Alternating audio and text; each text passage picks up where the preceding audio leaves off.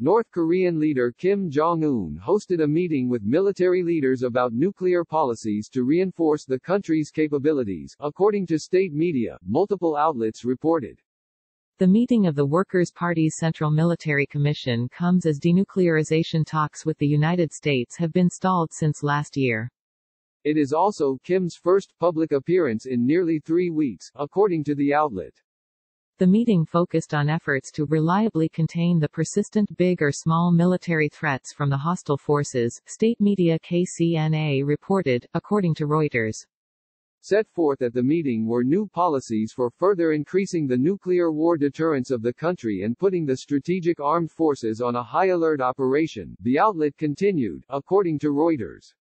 The state-run outlet noted that officials also took crucial measures for considerably increasing the firepower strikeability of the artillery pieces.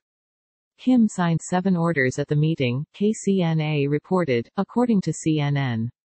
The meeting served as a historic turning point of great significance in increasing the capabilities of the Revolutionary Armed Forces, according to KCNA, CNN reported.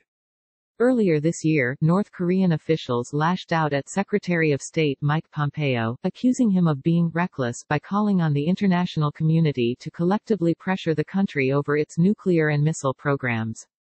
North Korea has imposed widespread coronavirus regulations during the global pandemic, although it has said it has no confirmed cases of COVID-19.